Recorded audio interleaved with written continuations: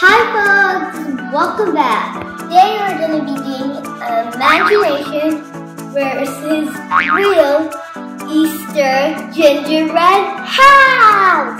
So let's get started. For the imagination part, all you need is a paper, color pencils.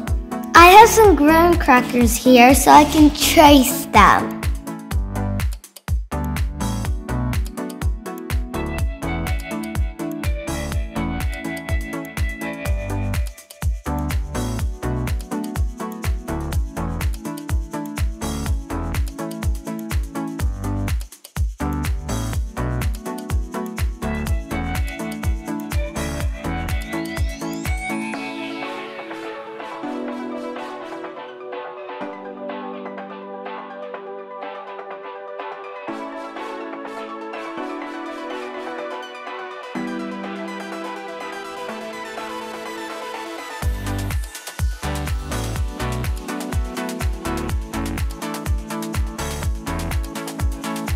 This is my imagination. And to make the real gingerbread house.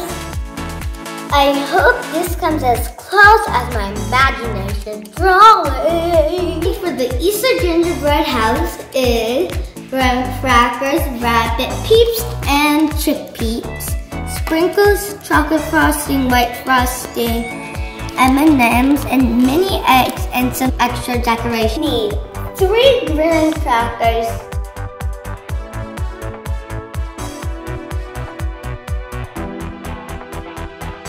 this is our gingerbread house, and it's a closed house. And these, that's what I'm talking about, closed.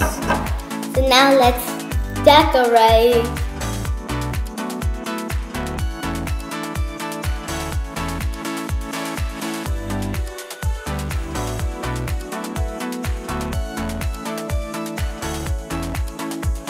I'm going to tell you guys a little bit about this. Look at my beautiful nest what I made for the chocolate frosting, and I'm going to put some eggs in there. And then I'm going to put some of these eggs around the grass.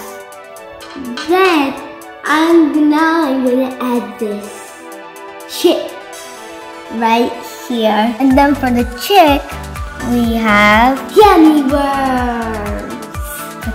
Eggs in here. Next, blue, pink, and last but not least, green. I think I should have made the nest a little bigger.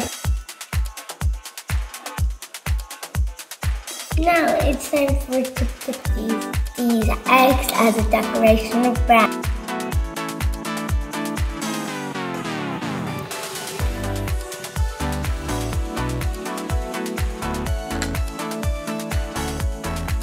Awesome this is. But do you remember something from the beginning? The imagination drawing? Tell me, does this look close enough in the comments below to my real one? I think it's similar because my gummy worms are in place. Red, yellow, orange, and all my eggs are here. And then my chick is close to my gingerbread house. And I do the grass. Comment down below if you think it matches. I hope you make your own Easter gingerbread house. I challenge to try imagination versus real.